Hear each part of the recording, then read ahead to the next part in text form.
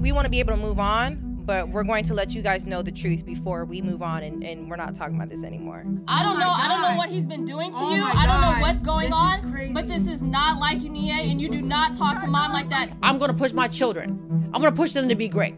Keep them occupied so the streets don't. Nia, so that was you being fake on Tuesday when you left? Yes, that was me being fake. I was never gonna go with China. China knows that. Let's talk about Janie.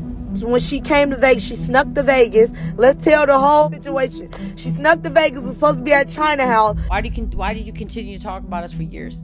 Why did you continue to attack us, but we're over here helping you? Yeah. I don't like when people hurt my family. We did everything we could to help her. You know what? Did she ever apologize? Not fucking once.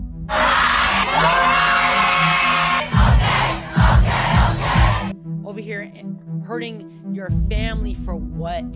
For what?